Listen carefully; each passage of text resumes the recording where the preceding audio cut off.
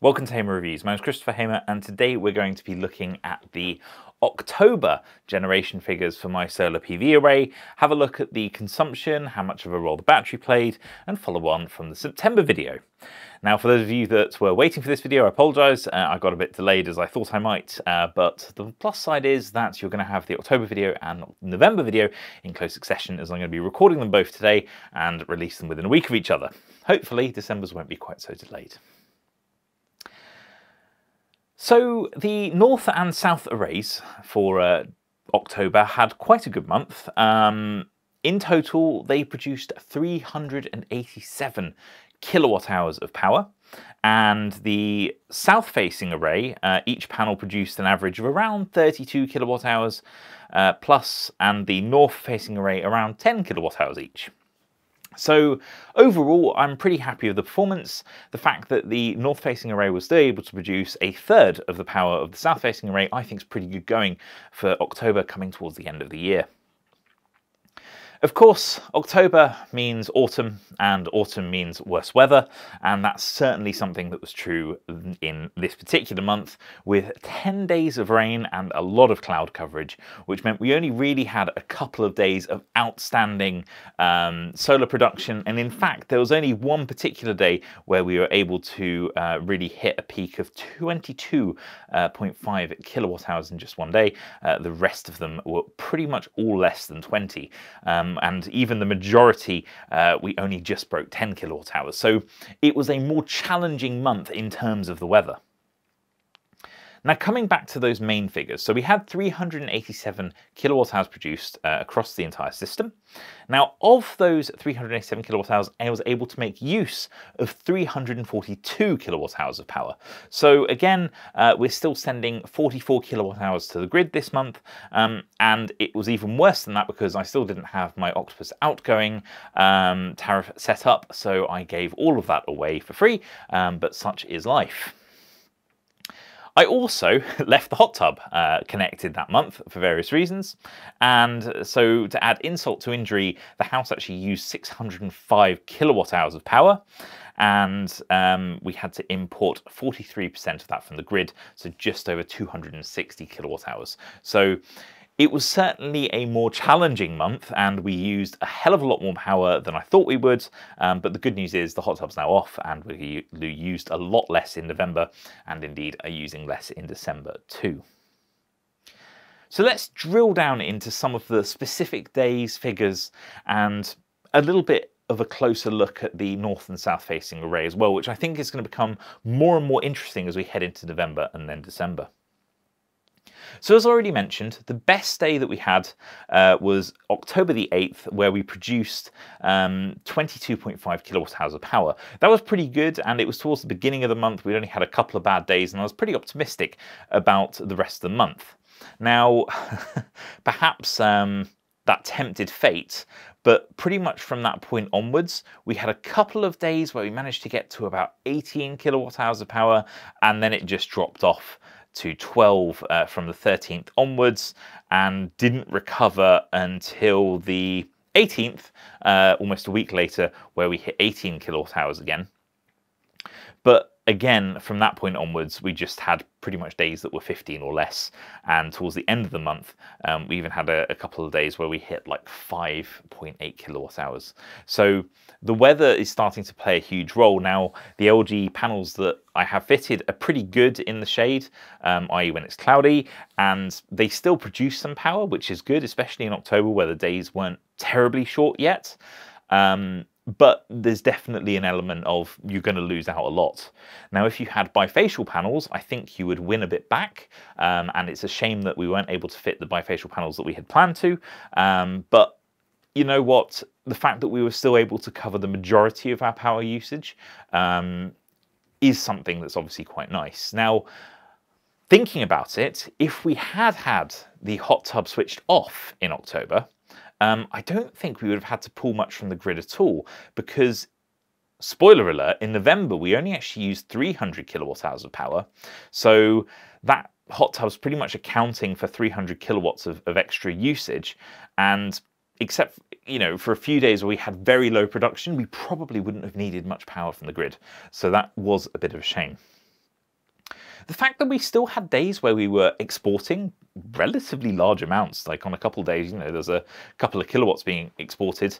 I think that's kind of surprising. I didn't expect to be exporting a huge amount in October. In fact, I didn't think we'd export anything. And, you know, the SolarEdge platforms telling me I exported 12% of the power we produced, even with the battery. So that's quite interesting to me. And the battery in general just plays a huge role because we were able to run 67% of the power that we used through the battery. So although it was being produced during the day, because I'm simply not using that much power all the time, even with the hot tub connected at that point, the battery meant that we were charging the excess into the battery. So on days we had a good day, battery was obviously hitting 100%. And in fact, on many days, the battery was still hitting, you know, 80% or more. That gave me a lot of positive feeling about the fact that the system was doing what I wanted it to do. And in fact, if I flick through the actual figures here, yeah, the majority of the days were sort of above 6 kilowatt hours coming from the battery. And on some days, we were getting 13 kilowatt hours from the battery. So that leads me to believe that, you know, even though we're charging during the day, then the hot tub heater comes on, which obviously is drawing 3 kilowatts, I think. The battery is able to offset some of that, and then the heater for the hot tub switches back off, and obviously the solar is still going strong and it charges up the battery a bit more. So even though we only have 9.7 kilowatt hours of usable capacity, the battery's still getting more than 100% usage in the day. So that's really nice, and kind of again proves that that load offsetting by having the battery works really, really well. Digging into the north and south arrays is something that I really wanted to do in these videos, so let's do that. The figures I have that you can see at the moment are actually from the 30th of October, so it counts the 1st to the 30th of October. I wasn't able to get them on the 31st, but this is a pretty representative picture. We're just missing one day at the end. So I guess each panel maybe produced 32 to 33 kilowatt hours on the south side and 10 on the north side, as I said earlier. Overall, the panels on the south side have performed as I would expect, and I'm pretty pleased with it. There's one outlier panel, and it's consistently an outlier, and that's the one in the bottom right, number 102, and that's producing 34 kilowatt hours versus the rest that are somewhere in the region of 32. That leads me to believe that maybe it's slightly better, as a slightly better binned one. Maybe it would have almost made the cut as a 405 watt panel rather than a 400 watt panel. So that's really nice. Obviously, I would have liked if all of them had been slightly higher, but that is not how the silicon lottery works, because it's not really a lottery, because as I said, they're going to bin these products depending on what quality they are, and they'll either become 405s or 410s. So yeah, the 400 watt panel clearly slightly better in that one, because there's no real reason for it to perform better. There's no obstructions in the way in any of these panels. There was no real major issues with bird droppings or the like, so those panels just pretty much performed as I'd expect. Looking at the north side, I'm not surprised to see the ones on the far left of the roof do slightly better. They are the least likely to get any shade. There is a couple of poles that can cause shade in the back, so that's not surprising to see those performing the best. And the panel that performed the worst in the top right for 9.18 kilowatt hours does suffer from a lot of bird droppings, unfortunately, and that's why we've seen slightly less performance there, and that's a good reminder for being able to clean your panels if you can. I did have a solution for it, but that particular one's quite hard to reach, so I'm kind of rethinking that at the moment, and that's something I need to look into. A bit of a winter project, perhaps.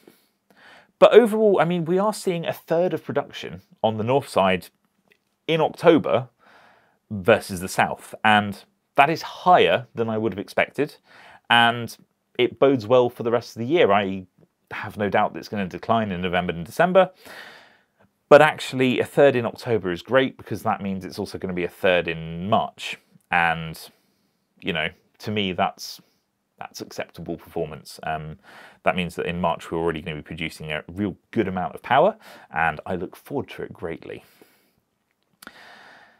I'm not sure there's a huge amount more that I can really say. I mean, comparing this to September, where we produced 500 kilowatt hours, the weather was better in September, generally speaking. So again, that's not massively surprising, but it is nice to see that overall, without the hot tub, we would have been able to cover the majority of our usage. And it's good to see that the battery still plays a big role even in October. It's not being charged from the grid, so it's only from solar, so that's pretty good. And I'm quite glad that, you know, we're still managing to provide a fair amount of power. Obviously, as I said, November, slightly worse story, but that's pretty much what you'd expect. The last thing that I thought I'd address is the projected figures versus what we actually produced. And the projected figure by SolarEdge's platform was 382 kilowatt hours. So we've beaten that by 5 kilowatt hours, but it does show how accurate it can be. I know it's not as accurate for November, and it's shaping up not to be quite as accurate for December, but the fact that we are pretty much bang on just shows that, you know, if you are setting up and planning your own solar system, solar install, then having a look at the SolarEdge Designer will allow you to get a pretty accurate idea of what your system's going to produce, and it's not that difficult to use, and you are allowed to sign up and use it even as a standard sort of prospective system owner. So I would definitely suggest that you do so. But hopefully you found this useful. October's figures were pretty good and pretty much what I and SolarEdge indeed expected. So yeah, I'm pretty pleased, and come back in about a week's time for the November video where you'll see worse figures and probably worse performance from the north side of the panels as well. But yeah, thank you very much for watching. If you have any questions, put them in the comment section below. If you enjoyed the video, give it a thumbs up. And if you haven't already, please do subscribe, as it really helps me out. Thank you very much for watching. I hope I see you again next time. Goodbye.